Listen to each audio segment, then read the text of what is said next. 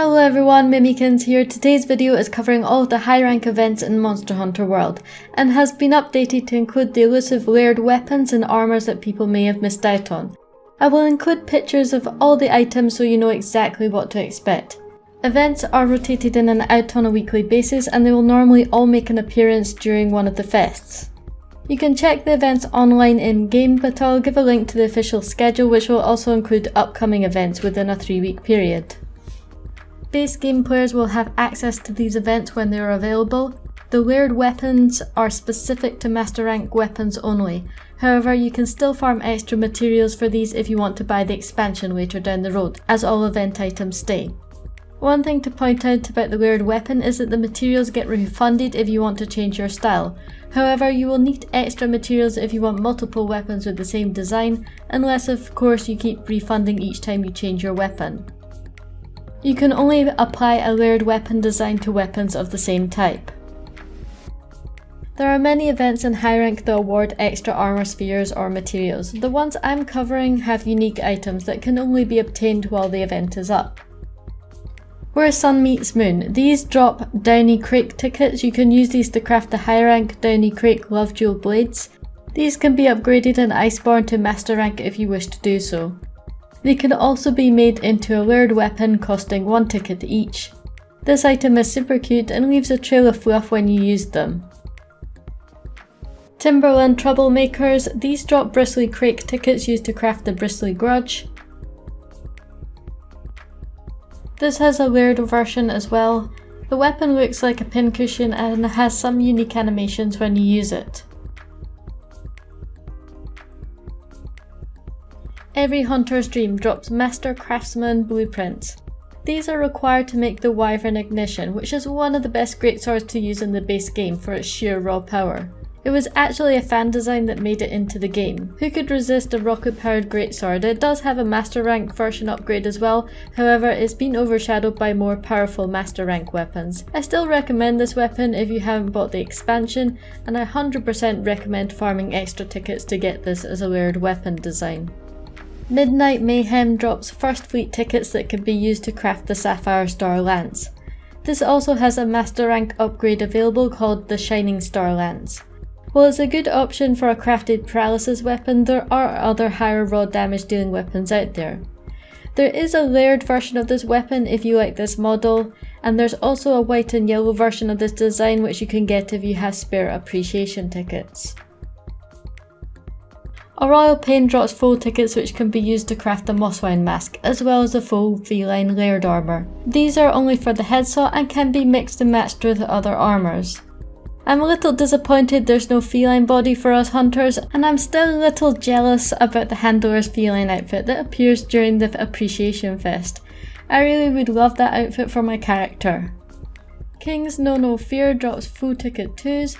These are one of the materials you need to craft 2 layered armors. If you want the Wiggler head, you'll need one of these tickets combined with Wiggler tickets from the event Wiggle Me This. You can also use the Wiggler tickets to craft a high rank Wiggler head, which is somewhat useful for wide range builds in the base game. If you want the sealed eye patch, you will need full ticket 2s combined with black bandages from Scrapping with the Shambles event quest. You could also use the black bandages to craft the high rank sealed eye patch. I've never used this armor at all, and since there's a layered armor version available, unless you are a collector, I'd probably just get the layered version. USJ Gold Star Treatment drops Azure Star Shards, which can be used to craft the Azure Star set for your Palico.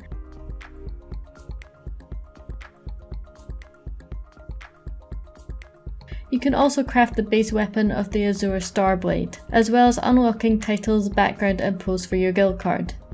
In Iceborne, there is a master rank quest which will require these shards along with new items to craft a master rank version of the Palico armor, weapon and layered armor. USJ Blazing Azure Stars, not to be confused with the master rank quest, this is the second part of the high rank quest which drops Azure Star Gems, used to craft the Star-Lord set. This was a very useful set in the base game for elemental builds, as it allowed you to create the set bonus for critical element for extra damage. These armor pieces could also be used with the Rathalos set to achieve the same bonus. This quest is also required for the second stage of the longsword upgrade to turn it into an Azure Star Blade. There are some PS4 exclusive event crossovers from the Horizon Zero Dawn franchise. This game has been released on PC as well, and Capcom haven't announced any plans to make this available on PC as well. This is a 3-part quest series. Lessons of the Wild drops Watcher lenses, and they're needed to craft the Watcher outfit for your Palico. This is listed under full body armor, and you need to wear the full set. The Proving drops Nora Brave trophies used to craft Aloy's bow as well as the Aloy armor. You'll need 2 of these Nora Brave trophies along with Aloy tickets from the event quest The Heart of the Nora to craft the layered body armor. This quest also allows you to craft the high rank Gamma armor. There's also a guild card background, title and pose to collect from the Horizon Zero Dawn quests. If you are an Iceborne player and play on the PS4, there's also a Master Rank version available to upgrade these items. I have a 3-part video on each quest on my YouTube video list, which I'll link in the description for more information. They also contain new items only available in Iceborne, as well as how to upgrade older items. A Rush of Blood drops Mega Man tickets. You will need them to craft the Mega Man Palico armor. You will also need these tickets if you want to craft the Master Rank version along with Unity tickets. This changes your Palico animations and sound effects to give a more retro vibe. The quest is against a tiny Odogaron and a large one with the Mega Man themed music. If you ever wanted to see a size comparison of largest and smallest monsters, this is your quest. It also unlocks a new guild card background, title and pose. Code Red is the Devil May Cry crossover event, and you can use the red orbs to craft the high rank Dante armor as well as the Dante Devil Sword, which is actually a charge blade. This can be upgraded to Master Rank in Iceborne as well as being used as a layered weapon skin for the charge blade. However, both will require Unity symbols. This quest unlocks a Devil May Cry themed guild card, pose and titles. SDF Silent, Deadly and Fierce is an Assassin's Creed crossover event and drops Senu feathers, which are used to craft the Bayek layered armor, as well as a new specialised tool called the Assassin's Hood. The tool has a long duration, increasing your movement speed out of combat, and allows you to perform a sneak attack on a monster with increased damage. The mantle can also be upgraded to have extra slots in Iceborne. The quest will also unlock a new background, title and pose for your guild card. A Visitor from Eorzea Extreme is a crossover event from Final Fantasy XIV against an extreme behemoth. This drops a glamour prism used to craft the Draken layered armor to make your character look like a dragoon. This was one of the most challenging fights in the base game, as it required everyone to work in sync and meet DPS checks in order not to be one-shotted by an ecliptic meteor. Although the challenge isn't what it once was with the introduction of Master Rank gear, I'm sure there's still a risk of being one-shotted if you're not paying attention. The quest also unlocks the Warrior of Light title for your guild card. Egg Lovers United drops Kulu-Yaku tickets. These are used to craft the Kulu-Yaku head alpha, which has the skill Pro Transporter. This can be useful for quests that require you to transport eggs and various other items back to camp. If you want to get the layered armor version of this head, you'll need 2 of these tickets combined with 1 full ticket 3 from the event quest The Greatest Jagras. This isn't your typical Jagras, and Tremor Resist helps out a lot here. The quest also drops many of the base game jewels, so it's a good one to farm if you don't have the expansion and need more decorations. You can also use full ticket 3s to craft the skull layered armor. The unknown skulls you can get from gathering bone piles in Elder's Recess.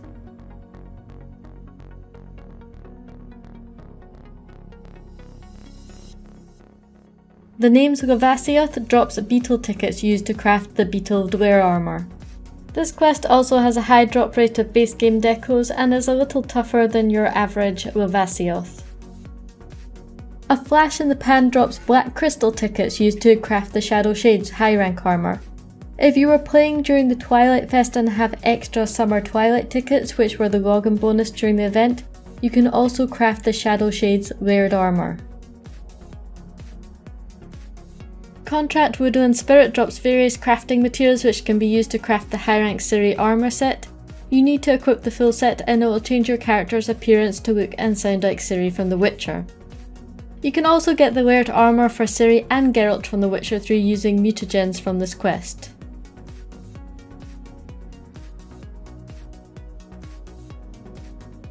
the Ziriel dual blades, which are very good in the base game for overall raw damage and dragon element if you wish to unlock it with free element.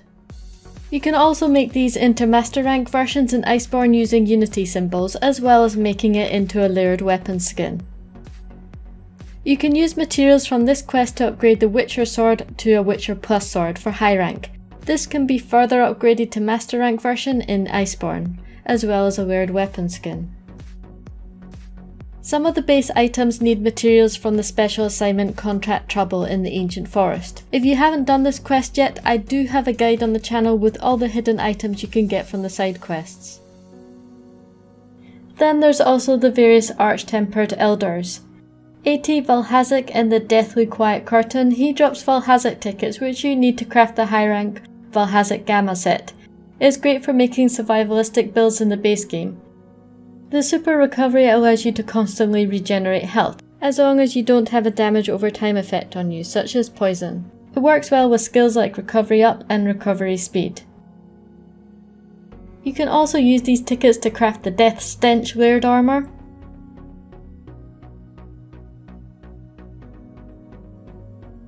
The Valhazak Gamma layered armor is also available to craft, however you will need Iceborne for this, as some of the materials needed are only available from the Guiding Lands, which is an endgame zone in Iceborne. A Whisper White main against an Arch-Tempered Kirin drops Kirin tickets required to craft the high rank Kirin Gamma armor. You can also use these tickets to craft the Blossom layered armor. A lot of people wonder where you get this armor, as they expect it to come from the Spring Blossom Fest, but it's hiding out here with Kirin. If you're an Iceborne player, you can also use these tickets to craft the layered Kirin Gamma armor. The Scorn of the Sun drops Teostra tickets used to craft the Teostra Gamma armor. This was a popular armor in the base game as an alternative to Behemoth armors for the Master's Touch set bonus. You can even use it with Teostra's Master Rank armors to achieve the set bonus. Some people who don't care much for defense still use these parts to achieve their desired DPS sets in Iceborne. This also unlocks the Dante layered armor. This can be worn as individual pieces, so you can mix and match it with other armors to create a more unique look. If you're in Iceborne, there's also the option to craft the Teostra layered Gamma armor. The Eye of the Storm against A.T. Kushala drops Kushala tickets used to craft the high rank Kushala Gamma set. It has a set bonus of Nullify Wind Pressure. This is amazing for wind pressure builds which are useful against monsters such as Kushala. You may have noticed your character reacts to wind, making you unable to attack or react. This set bonus stops that from happening and is really useful for melee players who need to get up close. You can also craft the Guild Cross layered armor. The Gamma armor is also available to craft if you have the items from Iceborne.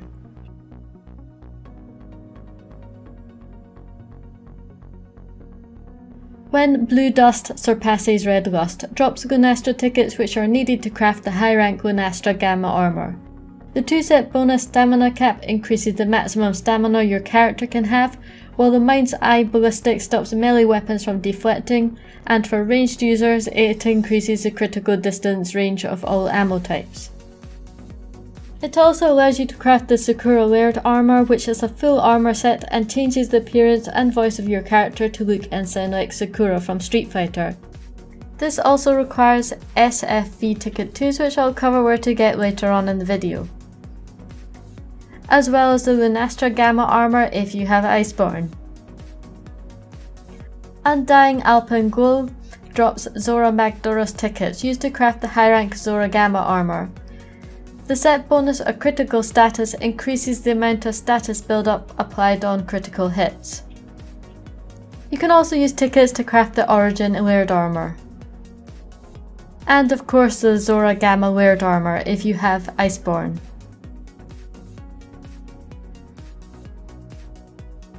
Like a Moth to the Flame is a fight against an Arch-Tempered Xenojiva. It drops Xenojiva tickets which can be used to craft the Xeno Gamma armor. I used this set a lot in base game for the set bonus Razor Sharp Spare Shot. For melee players it half sharpness loss, and for bowgun players it has a chance for you not to consume ammo. which not only saves you resources but stops you having to reload as often. While a good set in the base game, in Iceborne you can get a charm with the same effect.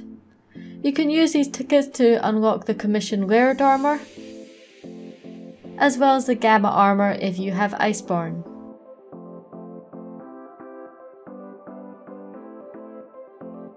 The Heralds of Destruction cry as a fight against an Arch-Tempered Nergiganti.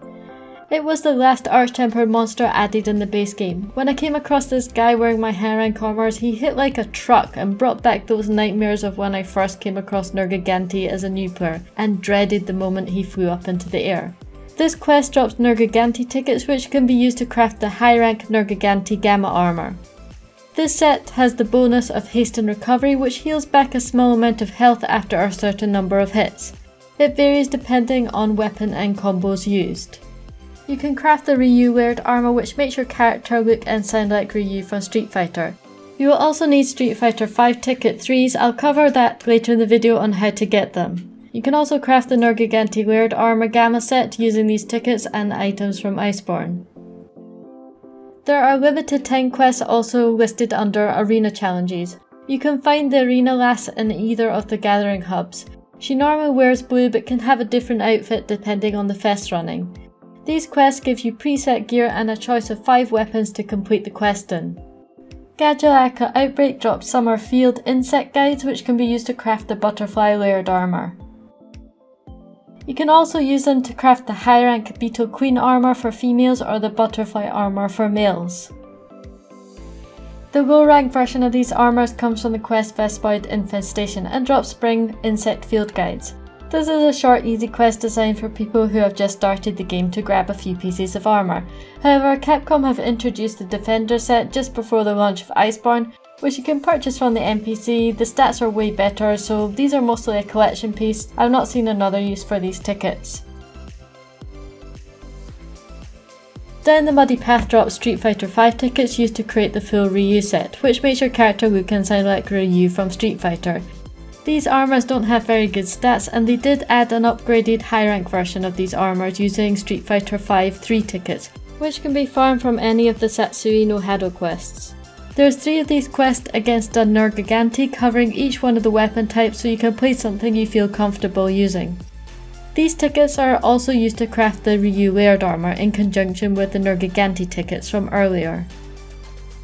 Empress and Full Bloom drops the Street Fighter 5 2 tickets which can be used to craft the full Sakura armor, which makes your character look and sound like Sakura from Street Fighter. Both this armor and the Ryu armor have to be worn as complete sets. These tickets can be combined with Lunastra tickets to get the layered armor. Of course, there's also the high rank siege against Kulve Taroth, which can be found in the gathering hub when the event is up. This has multiple armor sets which you can craft along with many weapons which can be upgraded to master rank levels. Some of the Kjarr weapons are the best in game for elemental builds as they come in with critical element, making them extremely flexible to build with. This holds true in Iceborne as well once you upgrade them to master rank levels. You will also get Bushi tickets which can be used to craft these armors with.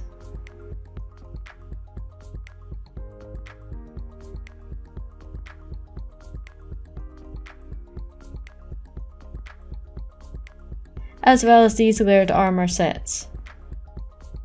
I think that's everything from the high rank event quest. If I've missed anything, please let me know in the comments below.